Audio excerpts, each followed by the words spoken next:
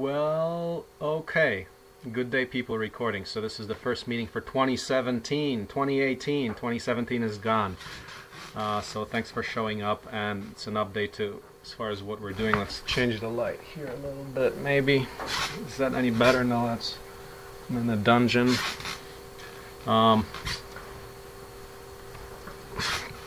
Okay. This is the microhouse 2 that I'm in. So here's a brick wall. If you look at it. Brick walls. Okay, welcome everybody. So let's get the year started. Thanks for showing up. And first we have an agenda, so please everybody take a look at that. Pasting that in. This is being recorded so that anyone who misses that can view this afterwards. So a little bit of review from last year altogether. First thing is that last year was a total of 6,333 hours. So that's what the graph actually sums up to. The graph that we keep track of. Total is 6,000 over. How much value is that? That's a lot of value. If you value it at minimal $10 an hour, so it's like $63,000 worth of contributions. Of course, we want this to grow. We want to scale our efforts as always. So in a meeting, I'd like to just go over where we are right now and have anyone else who's doing work right now. I know we kind of took a long break for the winter holiday. I'd like people to pipe in on where we are. And I'd like to start with progress reports of what I've been doing lately. I'd also like to ask for a note taker. So do we have a note taker available?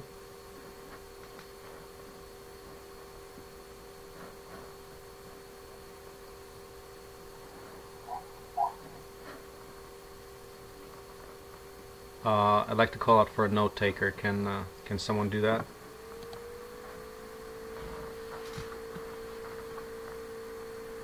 I can. Abe or Roberto? Was that Roberto? Okay. Okay, Roberto, why don't you do that? Even though you guys fight over that, but yeah, please go ahead. So page 2, let's do that. So first thing on the agenda, so I'm going to go through all the items A through M on the agenda, progress reports. So first of all, I've been thinking about the project itself. I've been thinking about Linux a lot as far as how Linux works, and one thing that I'm working on right now, so if you look at my log, I actually started writing a book where I basically drop down all the knowledge that I know about the project in terms of how it's organized, what we're working on, how we go about developing it to align everybody, because I think that's actually missing quite a bit. So a cohesive view of what all is going on, kind of like somewhat like a call to arms for everybody who's a future developer. That to me would be the main goal of the book.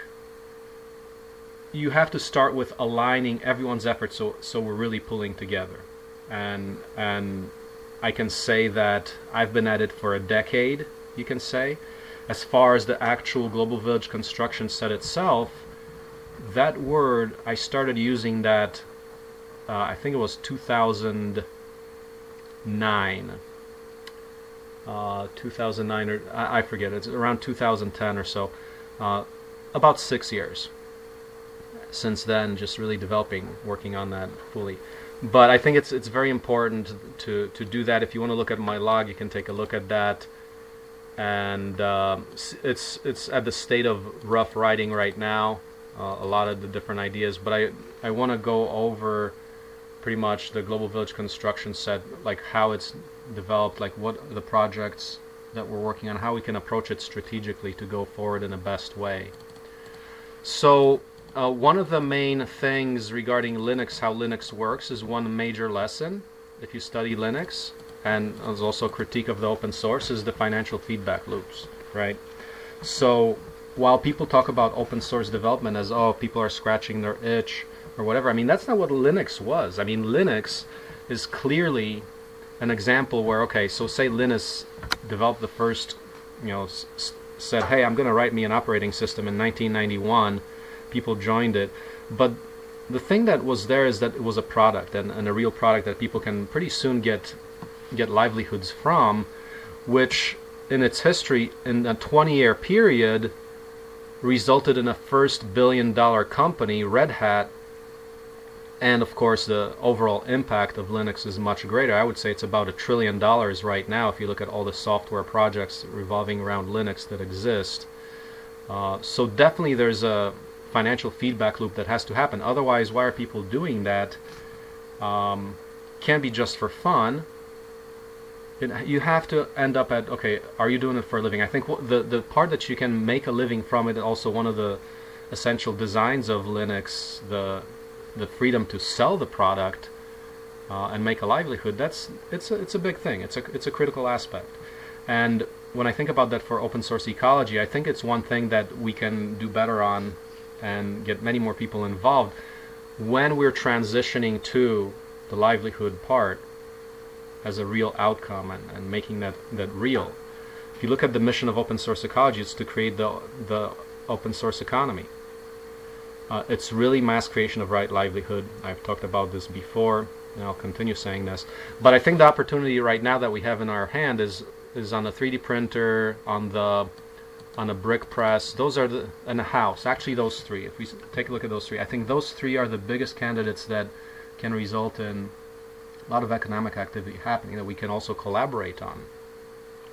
So, what can we focus on for 2018? We're definitely working on a 3D printer. We are, if we talk about that, there's the filament maker also. We started the Lyman filament extruder last year, and just now I've been continuing the discussion with Matt Rogie from the Thunderhead filament maker. So if if you click on D and E, please take a screenshot of that and paste it into slides number 3, 4, and 5. If someone can do that. Take the links from D, E, and F in the index on page 1. So the PV system, hydronic stove, and Thunderhead filament extruder. If you can paste those into the document, that would be great. But the Thunderhead, okay, so that's, I like it. Talking to Matt from the project, he's got a good product. He's been working on it for many years, like since I think 2012. So we can pursue both the Thunderhead and the Lyman filament maker. Both very good projects. The Thunderhead is very impressive, and it's much more advanced than the Lyman, yet it builds on a lot of the same elements, and there's a lot of but the idea here is if someone is working on it in a very coherent way, and they did decide to open source it to the point that I'd like to run a workshop on that later in a year, maybe mid-year, because their filament maker is fully open source and quite good. So definite opportunity. But thinking about the collaborative enterprise on the 3D printer, that's, we've got right now I'm actually putting together a 12-inch bed 3D printer for myself, and also actually to ship out to a person from a former workshop. But the 3D printer is a lot of promise. We've done the circuit mill with it. We can do something like a 3-watt laser cutting head, which you can cut cardboard for models. So the 3D printer can be the core part of a little micro factory that we can actually start producing real things. So with a circuit mill, with 3D printing, and with the ability to cut things, you can create a lot of different products from like replicas of the 3D printer, like kits for 3D printers, aerial drones, robotic arms, cameras, digital cameras, laptops. Think about making a 3D printed laptop case and other components off the shelf. But lots of different products that are possible with that if we want to do that. But I'm thinking that as far as the collaborative enterprise, there's a lot of elements that we can develop together in terms of like a marketing website where think about it, how can people make revenue from this? I mean, there's a lot of different products around the 3D printer, from selling kits to selling products to selling information products. Like, all our stuff is free, but also we can charge for things like if it's a printed book, little swag pieces like stickers and other things. giving some thought to the marketing aspect can produce something where we can all share that, develop that collaboratively, so that, for example, like even take the brick press. Like, say Roberto, say you're in the middle of Chile somewhere there. How does a person start producing brick presses? Well, I mean, you can do what you can do. Like if you can, for example, create a website where you can actually be selling kits that you figured out how to get cut locally, and you're a kit seller, say for Chile, like anywhere. It requires work that the person who's running any kind of enterprise learns and provides that value of the information and skills and know-how. So you can't just clone a website and call it and you're going to get rich off it. No, I mean, it's something that you invest in and you learn a lot about it. So you're literally selling your information in the digital economy. But as the economy switches from products to services to experiences, like an experience economy, which is a forthcoming thing. So anyway, I'd like to have you guys think about, or have people think about, whoever's listening to this, about ways we can collaborate such that there's a direct feedback. Like if you work on a website, like templates, like imagine a 3D printer website where we're spawning not just one but a number of these businesses worldwide, and I think we can encourage people to slowly and surely to create better products. It starts, of course, with great open source product design. Like when we finish up and really refine the 3D printer, I think that's a great product. We can be selling kits. Anyone could do that if you have a 3D printer. So a lot of different, let's think about how we can leverage collaboration to make that happen in all kinds of ways. Because, I mean, the 3D printing case for a lot of different products can be made. So that's just a thought. If you click on the 3-watt laser thing, let's see, I'm going to share my screen here so you can look at where I'm looking. Share screen. Yeah. 3-watt laser, you can get this little laser for 3 watts, and because our 3 watts like $60, and this thing works, we can add that to D3D. That would be a great thing. So this is an example of that on my screen here. Cutting up to 6mm plywood, the little plywood stuff. But I just thought of that as, okay, that technology exists, and our heads for D3D are interchangeable. We have quick connect magnets on the head, so that would be actually a great product. I'd like to see if we can develop that. I think it's a great product that we can add to our D3D infrastructure, just like the circuit mill. So that's the product of a laser cut with this tiny 3-watt laser. So think about how that relates to us. If you, for example, like say we design the brick press, which is made of flat steel, you can cut out a complete model of the brick press using flat modeling. Or like the house model for Open Building Institute, which we promised as a reward for Kickstarter. You can make kits for that. But basically, if you can cut out of two-dimensional plywood, you can actually prototype scale models of the real big machines, including tractors. I mean, we can cut out tubing. You can take cardboard and bend paper into tubing to make tubes, and you can literally build the entire, like say we did the micro tractor build this year. Someone remotely could be prototyping that completely using a laser cutter like that. So I think that's very useful. I think we can really beef up our prototyping infrastructure with an access to a very small laser cutter like that. That really won't break the bank. That laser head itself is $60 on eBay. So that's just one thing. Okay, next I want to talk about the Microfactory Hero X. So I've been thinking about it a lot. I have not taken any action on it. Hero X is the crowd-funded crowd design challenge, and I will put on the work on the cordless drill or power tool construction set. So a cordless drill that's completely 3D printed. So the Hero X would be a big prize for developing a commercial grade small tool, which would have also interchangeable heads, so you can convert it to other things like jigsaws or drills, bandsaws, like a lot of different cordless tools. So it would be basically a handle, a tool head, a motor, a battery pack.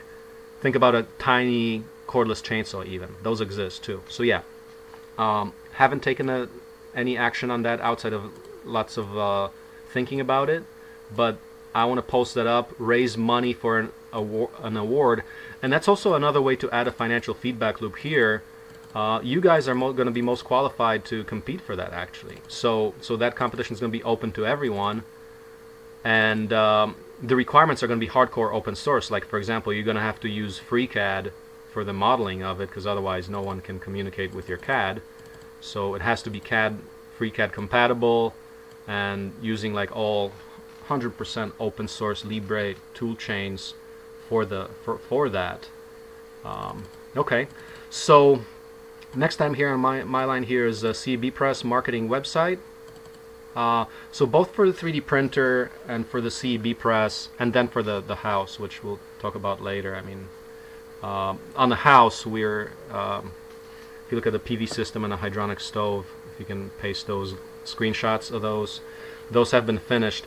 But marketing websites, collaborative websites where we have, like, say, d3d.opensourceecology.org, or like, say, ceb.opensourceecology.org, and then you can clone those websites. So what we want to do is design all those templates so that you can actually start marketing stuff. Basically, I think about marketing collaboratively, so everyone's involved. And I know that may not make a lot of sense to you people, but as we flesh this out, I think there is a huge case for collaborative market development. Just like Linux, I mean, how do you relate that to Linux? In Linux, it's kind of much easier.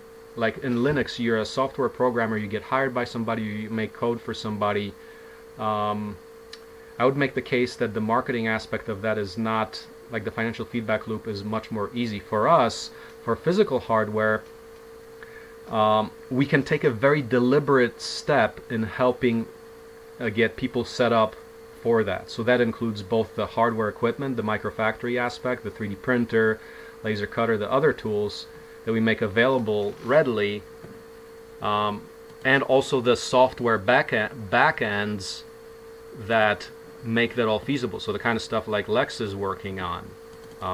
And Lex, maybe I can hear more stuff about what your thoughts on the marketing side are as well. But that's in the works too. So definitely, and basically what we're saying here is that we're making it different from everyone else. That we're also revealing the source code of the websites, of all the marketing stuff, just radically distributive enterprise. Google it, distributive enterprise. All right. So that's what we really stand close to. Okay, PV system. Okay, I was hoping somebody would paste that in. The PV system, there's a video. I just wanted to paste it. The idea here is to paste this in a working doc so that when people see this, they can kind of see the scope and breadth of what OSE is working on instead of looking everywhere.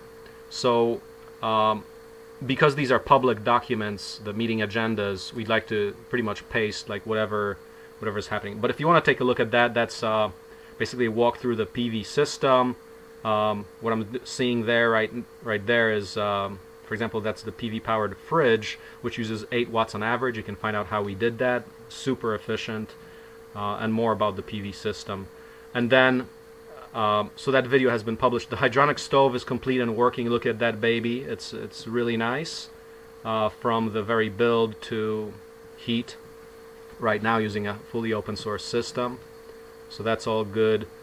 And we actually installed a pellet stove backup, just one of those pellet stove appliances. We are going to put a pellet burner head onto the stove itself, but we did a pellet stove backup in the meantime, partly because it was the most freezing weather we've had in a very long time here. So it was actually, when a stove burns out, it got cold like at night. I mean, that's the thing. But anyway, we're going to open source the pellet burner, which is, we've got a partial prototype built already, but you can take a look at more of that. Okay, so that's kind of all on my side. I want to get into, well, Thunderhead. Let's take a look at that. The picture of that is like that. That's ported to FreeCAD in the working document there. So as you see, it's a much more sophisticated system. It contains also a water bath for cooling the filament because, yeah, I mean, find out more about it. You can see the video, see some of the videos online. But you can also go to Tech for Trade, click the link there, and all that documentation is there. Matt is doing extensive documentation on the extruder right now. So like all the all the designs, and here's a very nice diagram of it. Software, it's all there. So let's do that. So in the background here we've got a few people building 3D printers: Jarman, Steven, Roberto, and Ahmed in Saudi Arabia. Are any of you guys online, and do you want to just briefly report on where we are with that? Because part of the effort was like some of the next critical items on the 3D printing is to do a better extruder. I think it's perhaps the #1 priority, to get a better extruder that we make ourselves. Because one, they're kind of hard to, some of them are a little different when you buy them off the shelf, and it's a real pain to make it work in a workshop, where sometimes they're just slightly different and they don't work, or we have to modify parts and so forth. So we want to definitely do our own 3D printer head that's interchangeable, as I mentioned, with the little laser cutter. But we also want to print thicker filaments, so 3mm filament with the volcano nozzle, like 1.3mm nozzles for much faster printing of much larger things. Like one discussion I'm in right now is another open source project on a windmill where we can 3D print the blades. That would be really good. For that we need to have a larger printer and fast printing, because otherwise with the small nozzles prints take forever. But let's talk about that. Any reports on that? Roberto, can you fill us in where you're at? Well, I'm printing many things, and I think I'm learning how to calibrate the different options in Cura. Mm-hmm. Well, I'm not sure how to say my Yeah. So the question for you would be regarding prototyping the actual. We can borrow the Prusa i3 extruder, that design, the latest design that I have, adapt that for our printer as a step. Can you begin working on that, or like are there holdups, or tell me a little more? Oh yeah, I think I can. I recently I could use the heated bed, and it's working fine. So now I think I can print larger things. Okay. Yeah. So the next steps there. I mean, if you can do that, have you looked at downloading the actual design from the Prusa i3 site? Yeah, I have it. My question is, are we going to adapt that extruder to the current x-axis?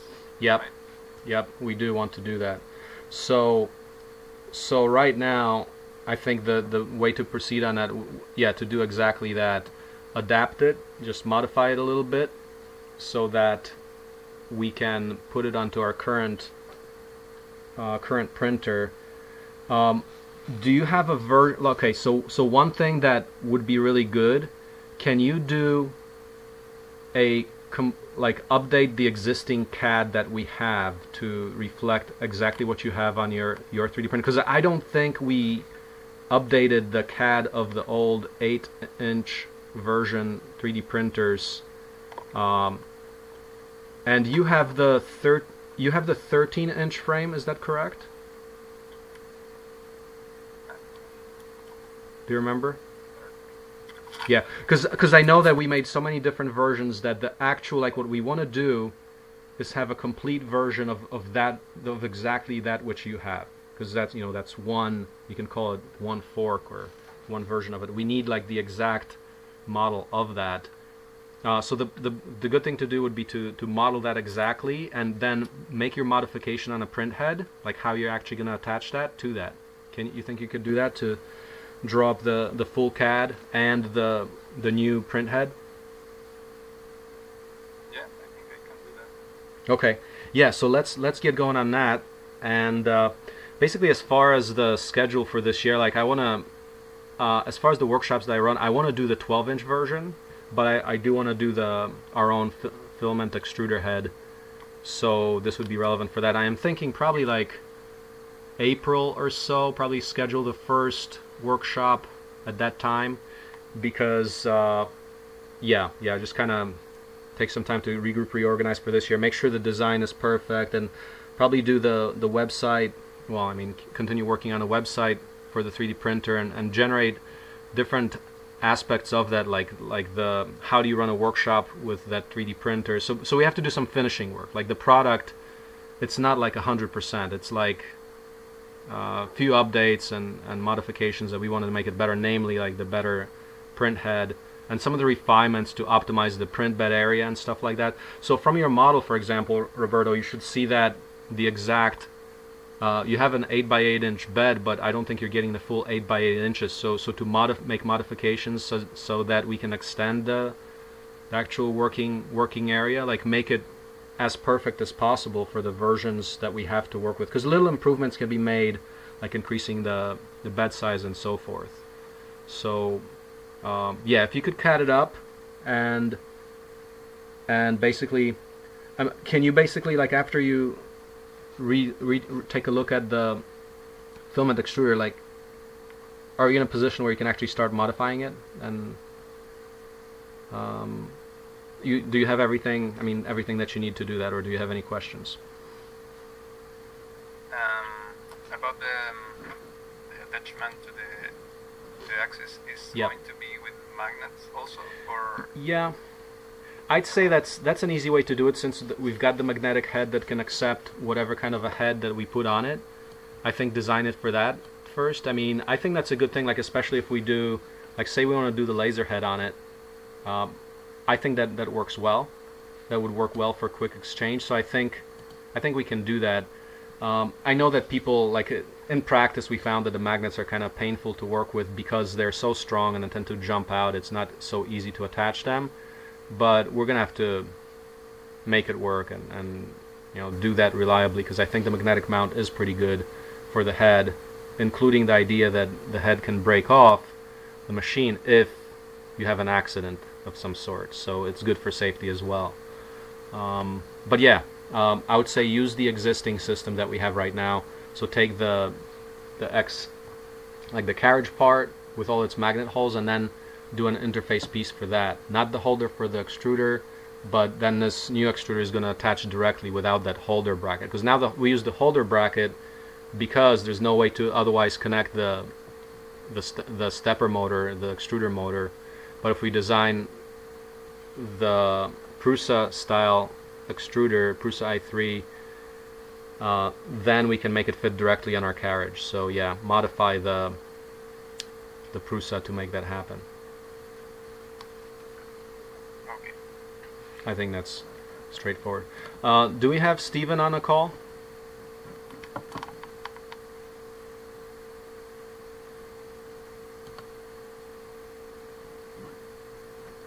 Steven? No Steven today? Okay. Let's move on. Do we have German? Herman? Is that how you say it? No? Okay, no Herman. Okay, Lex, are you on? Can you fill us in on Dev Workbench and other stuff you're working on, and any comments you have?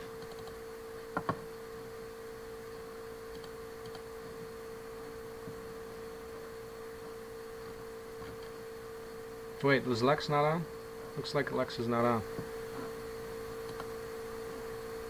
Okay. Nope. No Lex. Okay, Abe. Any thoughts on the tractor or anything?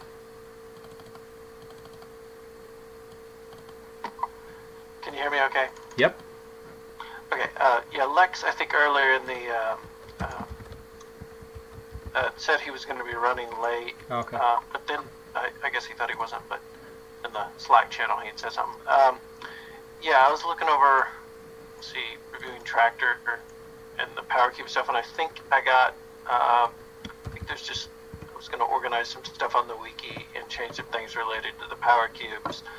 I think I got a bunch of stuff done before on the power cube for the new one, which I think is it's 1711 is what it was named, and that's, I guess, I made a primary and auxiliary power cube designed for the large tractor. Kind of separated the versions of those. I think I still need to kind of clean up some of the libraries on the wiki, maybe on that. Make sure I got all the different stuff on that. Plus, I think I'm not sure. We don't have. I was going to make some other documents because I think there may be. Let's see. There's different versions for the 1710 power cube. There's a bomb, and then there's like the micro-track spreadsheet, and I think there's differences between those, and I'm not sure. I think some of that was just related to the spreadsheet and what, how many units were being made. But I wanted to, I guess, need to verify what sort of parts I think are going into the different power cubes. I think if the pumps and everything are going to be similar and that kind of stuff. I guess we don't really have a bomb for that yet, unless it's pretty similar, I assume, to the old ones. But yeah, okay. So let's see which of those tasks we want to take a look at. Do we want to take a look at your log to see a little bit more about this, or do you want to share your screen or anything? Let's see. What I have. Let's go over that a little bit. As far as the microtrack status, so I've done a bit of digging with it, quite a bit around the house. It's pretty awesome. Improvements there. There was a little bit of issue on curl for some reason. Like sometimes the curl of the cylinder was getting messed up, and I actually don't know the reason for that. That's when I throttled it up quite a bit, it would like not move the curl properly, and I don't know what it is. It's not the valve, and I got to troubleshoot that a little bit. And of course, it's been freezing cold out here, so that's the tractor's just sitting out there. Definitely wanna, once it gets a little warmer, just start using it again and document it and make it work and organize another workshop on it. We don't have one coming up for next year yet. Okay. Abe, let's see. Are you trying to share your screen? Share, I guess, what I have on the CAD for the power cube.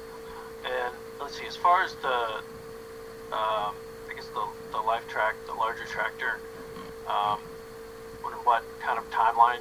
We're thinking about that. I think you mentioned before, but yeah, it'd be good to kind of prioritize things in the new year. And right. also, I think we're gonna have to at some point make a priority, I guess, after the tractor is more formally established, the CNC torch table. It's like right. important for that build. So it is. That's still got it worked out, right?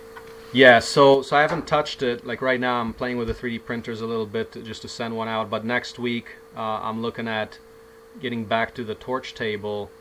That is absolutely right. Before we build anything, like I want to make sure that, so basically like February, March, April, I'll just be shaking down the torch table. It's such a critical machine for the whole system that I just want to get that perfected, and then when we design for the next build we can use our own.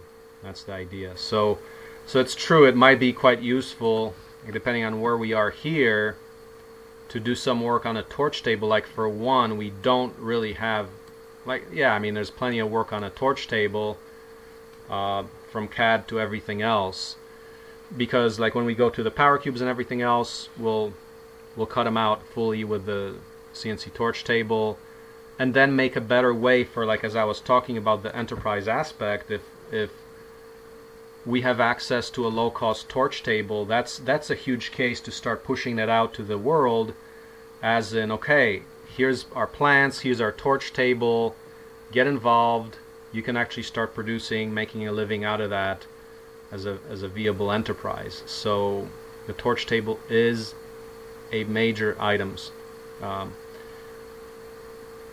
as a priority. Yeah, Abe, so we're looking at your screen here. Yeah, so I think that this is the smaller power cube, 1711. I think I'm calling it the auxiliary. I've got like almost 22 by Uh-huh. 20 inches for that one. It's got the what is it, the 12, the smaller cooler 1240.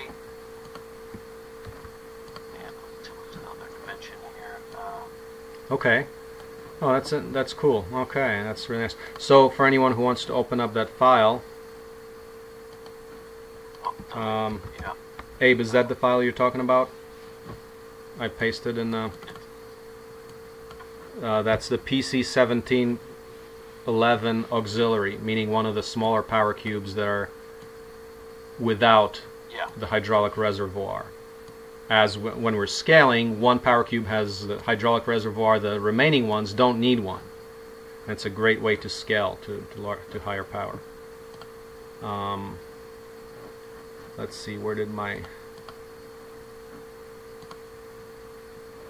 download go? Okay. Yeah, no, that's looking pretty good. What remaining work has to be done? So I'm seeing the cooler. I mean, I think there's plumbing. Plumbing needs to happen. I mean, all that kind of detail, yeah, would have to be filled in. I imported the pump, I think, from one of the previous ones there, with that design, which I assume may be the same. It made it so that fits.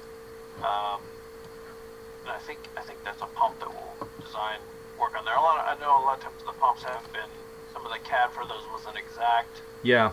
Sometimes the dimension of the website, I think on Surplus Center, wasn't quite enough detail. I've had trouble sometimes finding specs on some of those items. But can I ask you for this? As we go into the new year, kind of as we beef up our wiki infrastructure, can you put in a development template, the abridged one? So what I'll show. Let's see if people want to take a look at. There's a page on the wiki called development template, and in it there's a shorter one, and there's where is it? Usage.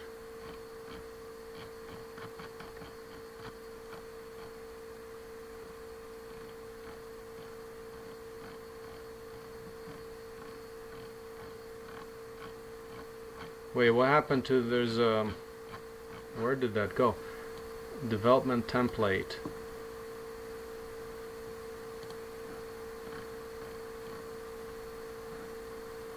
Okay, something vanished here, but there's a development template that's got like 40 lines. I made another one that has about 20 lines in it. It's the abridged development. By development, you mean a spreadsheet or yeah, spreadsheet. Okay. What happened to that? Let me just look at that page. Because yeah, definitely what we want to do, like the general practice is whatever machine that we do as a new build, it really needs its own development template, because there's just too many things like to track, and that's an easy way. It only takes a couple of minutes to put that. So make it a habit to put in a full development template, so we at least have great placeholders for that. View history here. Let me just take a look at that real quick. I am so confused here because I just downloaded the shorter template. Template.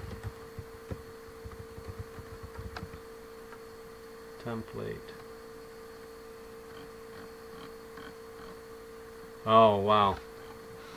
Okay, go to this page. We got to fix that. There's 2 pages with the development template. So the correct page with the development template is this one. So if you look on go on the wiki, the page is just called template, and it has a simple template which has got 20 lines in it, as opposed to the full template which has got about 40. So it's basically the abridged version, but it contains all the key elements. The full one is a little too overwhelming, and this one is smaller, more manageable. But Abe, if you wouldn't mind, please make a clone of that and embed it and make it editable to the world, so that we can track all the things. Like, for example, 3D CAD should have the library parts in it. So if we click on a 3D CAD, like for example, if you had trouble, okay, you don't know what the pump is, well, we should have the library where the BOM for the pump and the CAD, they're both consistent, and we have that all in one place, so we're not switching between different versions and we don't know which is which. That's why I really recommend the template as a place to organize all the assets for one machine. So if you wouldn't mind doing that, and if you wouldn't mind, please also set up, just to start filling out as much of this as we can, and as we go forward, when we get new people on a team, we can pretty much do the burn down. Lex has already created a burn down graph for the development template, so we can actually see that tracking over time. One thing with a 40 item template, we just never really like filled one to 100%. We got like halfway there, but it's just so much work, right? But I think with the smaller one, the 20 item one, we could do that, as well as keep the burn down graph, so we can see where each project is for our metrics, just like we're keeping tabs of all the hours of the development team. We want to do a burn down for every single project that we're doing. And sometimes a burn down could be like when we quit that thing. I mean, we just call that 100% burn down because it's an outdated version. So that could be another way to burn down to 0 if we said, okay, we're not doing this anymore because we actually moved on to a new version because something changed or something like that. But yeah, do that, and then we'll start filling in all the different elements. I'd like to see if for every machine we try to be more diligent on the template itself.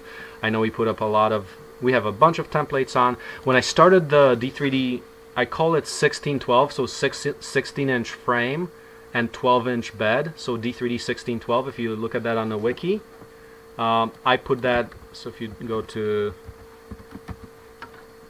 D3D 1612, I put the template on there because literally every new build is considered a fork. So yeah, so I got D3D 1612 where I only got like a couple of items there, like software, data collection. But in general, the requirements are very important. The calculations are very important. If you have those, then you can compare very well. Like for example, for the filament extruder, like why is the case for the larger Thunderhead filament maker? Well, the calculations are going to show you, or the data is going to show you that wow, its throughput is so much greater than Lyman filament maker, and that makes it very feasible for actual small-scale microfactory work and stuff like that. But anyway, use the development templates. What else on a power cube, Abe? So we touched on the parts. We want to make sure we've got all the parts correct, because the better we make the documentation, the more we can invite people to collaborate. Like for example, we can say, hey, new person arrives on a team, we can tell them, hey, fix the pump because it's not correct, and they'll be able to trace, okay, this is our bill of materials, these are our other information and all that. They can make calculations that would say, hey, we don't want to use this pump, we want to use another pump because it's got more flow or something. So yeah, the more we document it, the better.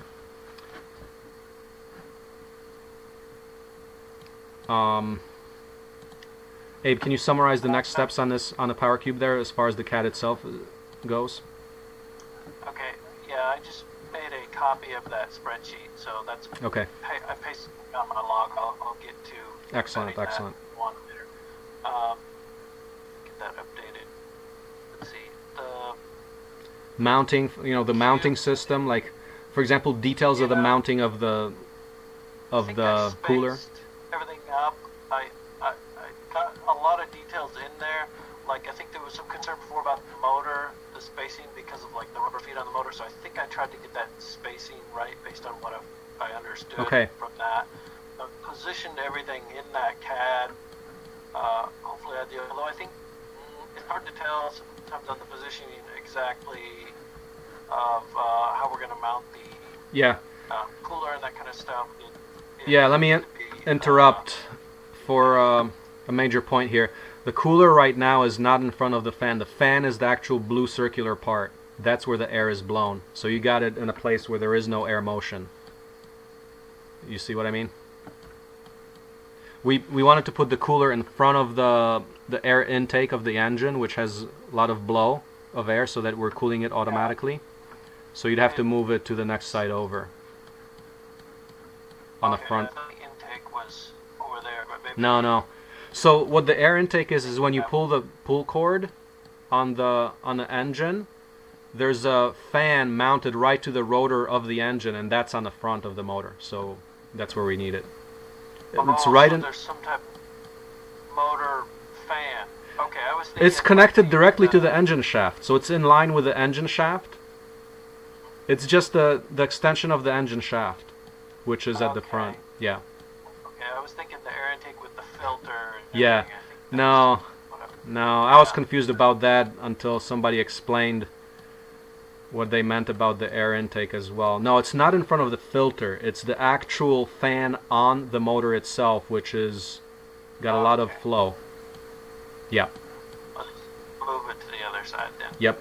Yeah, so do that. That's a major one. The kind of detail that we want to get up to in this kind of CAD that makes it really valuable is when you actually take the expanded metal mesh, draw the actual rubber mounts and exactly how they're going to fit, so it's completely technically correct, so that we know that we're not going to get into issues. Like, I know we got into little issues about the cooler ending up not fitting in the last build because there was just not enough detail as far as the exact mounting, or maybe the engine was a little bit off. But I'll try to take a look at more of the dimensions, verify that what we have here as our current engine model is pretty correct, because that's going to be important going forward, as that's the engine that we're using.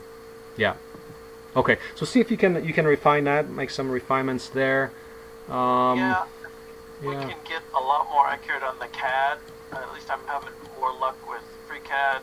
So, I've been leaving in a lot more of the constraints and using those, kind of figuring out based on what Alberto and stuff before. Usually I've had not a lot of luck with having the constraints in there, but lately, I don't know, it's the way I've been able to learn to do it. It enables a lot more detail and adjustment, but it requires a lot more work on the metadata and labeling everything and tracking all the parts in their positions. Yeah. But we should be able to detail positions and parts down so there's no more hopefully problems. As long as we get enough information to start with, which I think sometimes that is the off-the-shelf parts. So I don't know. Sometimes you need specifications or measurements on those parts when after they're ordered. I think to help with that, double check stuff. But I know sometimes that's bumped right up against the workshop. Like there isn't a lot of time, so Yeah. planning that better. Right. Yeah. No, I mean, I think, yeah, we got to do better on a lot of things. One thing is that if we can master the CAD, that it's actually super accurate, then that will also open up more flexibility on our part. I mean, the goal is to keep streamlining this to make it more manageable, more efficient to run an event. Like, I mean, that's the goal. I mean, still, you know, we're struggling for every event to get everything just in time. And of course, it's extreme manufacturing concept that you're doing it in such a short time. But I think we're getting there, especially if we have the torch table where we're actually cutting our parts. We can do that. We have much more flexibility on the order for the metal and stuff like that. So that's good.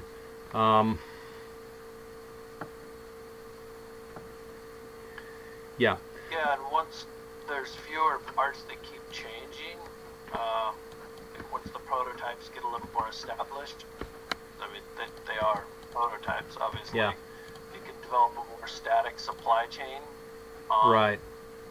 certain parts, then it'll be less of a problem.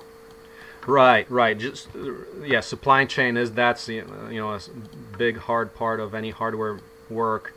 But yes, as we get better, we can refine that, and the more things we can make in-house, the easier the supply chain is. Like when we start cutting out all the metal parts, that's going to be easier, and so forth.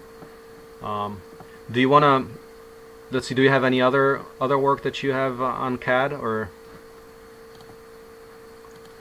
Let's see, I think I have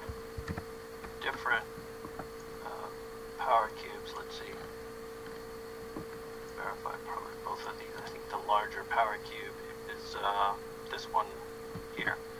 So yeah, this is the one with the tank. A lot different. Just I guess I've got the cooler on the wrong side again. So I assumed that was there. So I'll move that around. Didn't want to adjust, but the tank and everything, I tried to detail. I think I talked to you before about I was trying to figure out the order of operations of welding and the tank, but it sounds like it's easier to do it all together. And yeah, see, I think I definitely I did the CAD too, so that it was would all be positioned in some way that I thought was relatively easy to weld up. I know you said that welding, that was kind of hard. I wonder what kind of, if you mentioned if you were using holders, maybe like magnets and things to hold the corners together to make it easier to weld. I thought I read something like that. 'Cause usually you need some type of way to clamp that to weld. Yeah, angles, angle magnets, yep, we can do that. Yeah, probably 3D print some type of handy holder. Yeah, I mean, just angles with magnets on them work well. That's one way. Or you can just use regular welding magnets, like off-the-shelf ones. So, okay, so I see that there is no PowerCube version 1711, which please start that. So in the document, both the CAD files are labeled. Let's see, did I upload? no, that's good. That's good. But a wiki page called PowerCube version 711. Okay. Yeah, so I typed that in. Let's see, unless we talked about that before, I thought I made one. You did? Let me, it may be in my old log. I'll double check. So I thought I did that, but Yeah, no, I'm not seeing the PowerCube version 711. So yeah, check on that, and let's open up a new page. Put your CAD file, link them there, and put the development template in there, so we know that's the official placeholder. And 17.11, did I say 10? 11 refers to November, which is when we started working on this, so that's good. That's nomenclature by the time we start working on the project. Yep. okay. Or when it's built, or when you start working on it. Yep. Yeah, I don't see where I made a page. I think I added it to the PowerCube library. I think that's what I did. Yeah. No, I know you've got the file on the wiki. Let's start a new page to make it very modular, so we're not confusing this. We can always refer to the PowerCube version 1710, but all the assets relevant for 1711 should be ported over, whether you're just copying and pasting or something else. But yeah, let's keep it separate so we're not confusing version. That's one of the main things to keep track of in a project. All right. Okay, let's move on here. So I want to hear from, let's see, I see Michelle. You're on as well here. Any report from yourself? I'm back on the project. I've started picking up the thread again. Okay. For the add-on and the whole process. From FreeCAD to Blender to WebGL. Looking into solving the problems that were still unsolved, like naming and making a multi-file add-on from the add-on to make the installation more simple, and things like that. So still some work. Okay. So I'm gonna just focus on that. Has taken long enough. Okay. Yeah, no, that's good. That's going to be very important, like for the website, everything else. And the report on as far as the build event for Saudi Arabia, that is still not on a calendar. So fortunately, we don't have that yet. So not yet.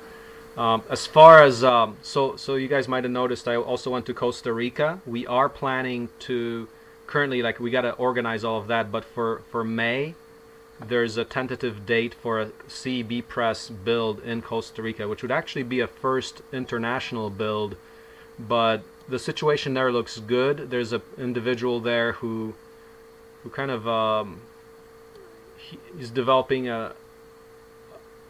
land, developing a community down there. He's been established down there, but he wants to build a brick press to build some structures with, and we can do that. And the question there would be to make sure we can get our hands on like 6 MIG welders to make that happen in Costa Rica. But otherwise, it's like with a digital design, as long as we can get the CNC cutouts down there, or possibly have to ship that, we'd have to work that out somehow. So there's a number of details that are not worked out yet, but if we can resolve all the issues, we'd like to do a build down in Costa Rica, which is where I got my first chance to do some kite surfing, people. I recommend it. It's awesome stuff.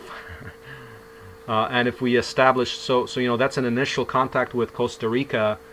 But I also visited Belize, and Scott Mater, who's one of our longtime supporters, he's bought a couple of our brick presses.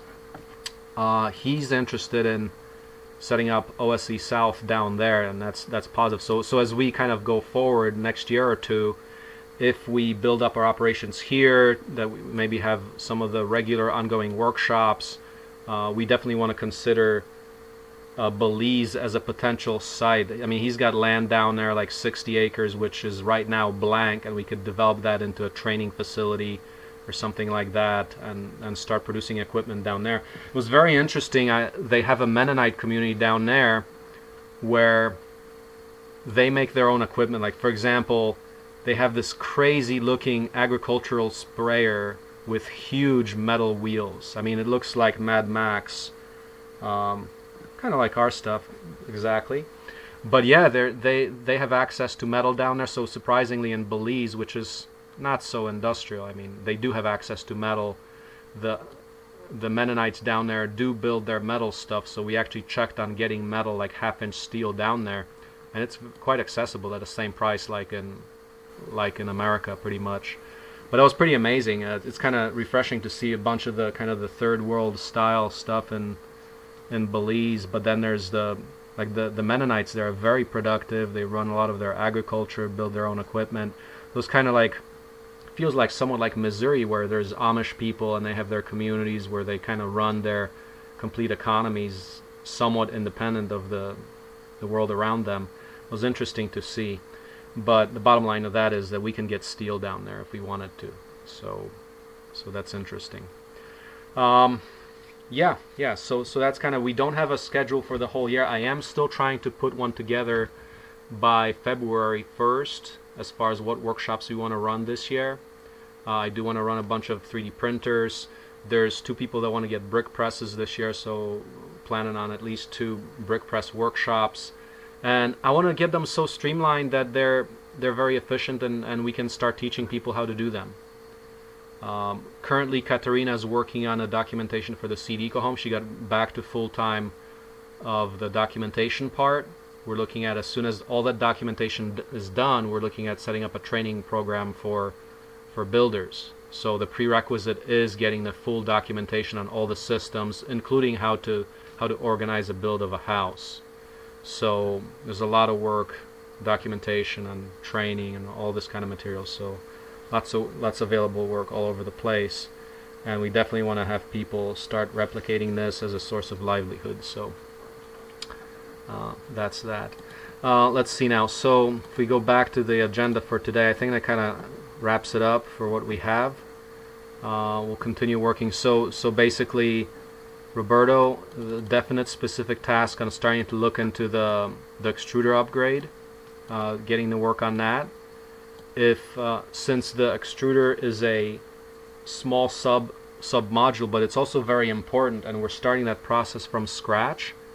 Also, if you wouldn't mind, please create the development template from that using template, the short 20-item template from the template page on the wiki. and I'll just paste that next to you there. Template. I pasted it on the first page. Please use that to set up a template, because that's going to be a nice development process where we pretty much, after we have that done, I mean, first of all, we're modifying it. We want to make sure that the sensor is working well. As we go to larger, just one more comment, as we go to larger build surfaces, like right now we're at the 12-inch, but I just want to start enlarging that and just keep going bigger and bigger, so we can print larger things like say the 3D printed wind turbine blades and things.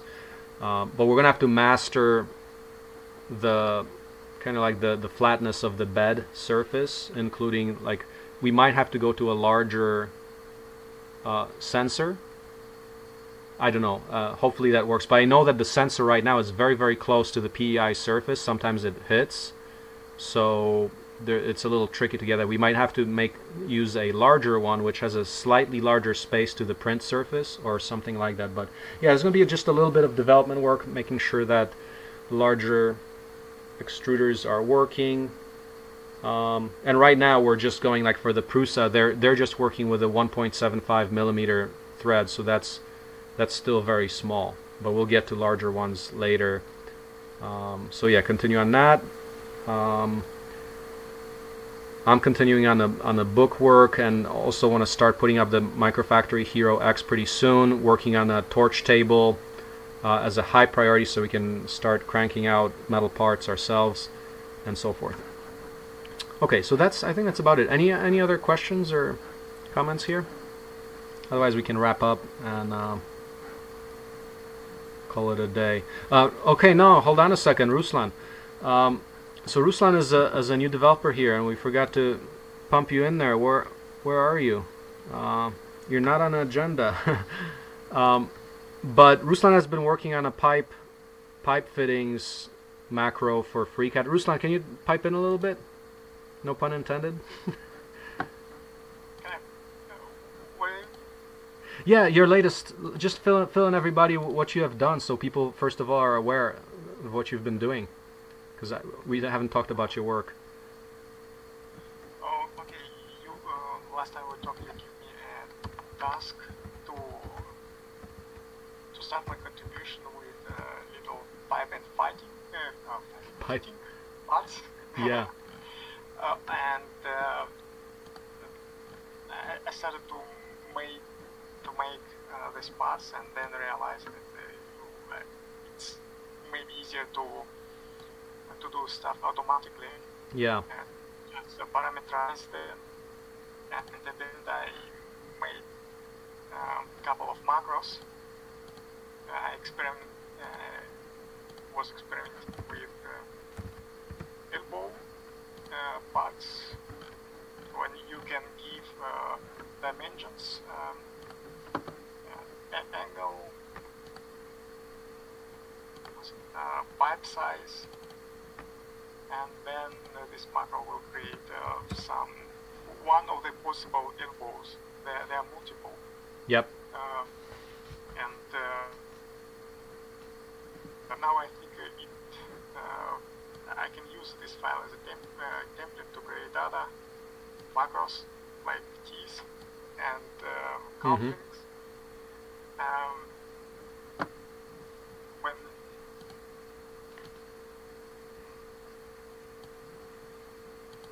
yeah. And the idea is to separate the data. One of the ideas is to separate data, which now can be stored in CSV files and the macro itself, and everyone can then adjust data according to some